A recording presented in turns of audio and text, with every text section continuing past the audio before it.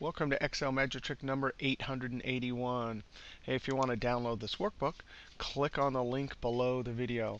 Actually, this video is being shot on 3/11/2012. The download won't be available till tomorrow, 3/12. This video, we want to see how to do a lookup a picture.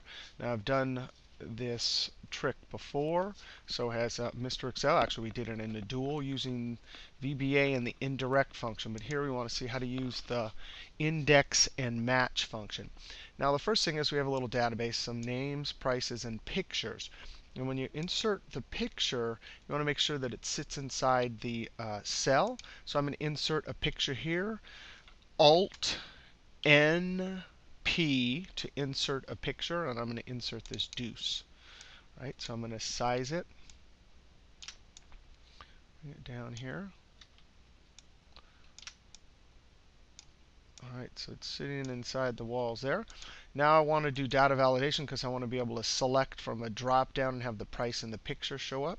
So Alt DL, Tab, L, Tab, and then I'm going to highlight this range right here. Click OK.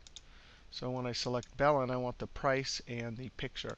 I'm going to go ahead and not use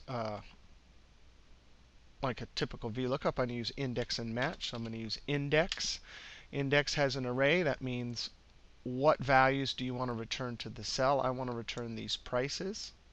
I'm going to hit the F4 key. That's the array. That has the values I want to return to the cell.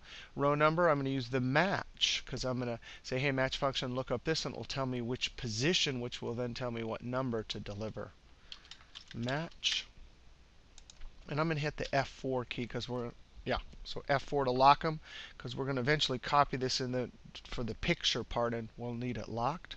Comma, the lookup array. Here's the array right here, F4. I want to do comma, and then I can't get this here, but match type is 0 because I want to look up the exact word.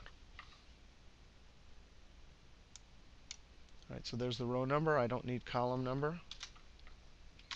All right, so it's looking up 26. Control-Shift-4 to apply currency number format. Now I want to highlight this in edit mode, copy, and then paste it here. The only difference for looking up the picture is I need C, so I'm going to change this to C. 0. Well, you can't have the function in the cell. We're going to need to put a picture here, like a temporary picture, and then do a few other tricks. So I'm going to copy this. Control-C, I just have it there. I'm just going to copy one of these pictures over. Let me copy this one, Control-C. Now I want to use the define name, and I've copied that formula underneath, which, by the way, I'm going to put my cursor here, click there, and delete that formula because I already have it copied. And I want to put it into define name and then put that define name inside the picture. Control F3 is the keyboard shortcut for Name Manager. Control F3. Looks like I already did one on this other page over here, but no problem. New. I'm going to call it Boom Picture. So Boom Picture.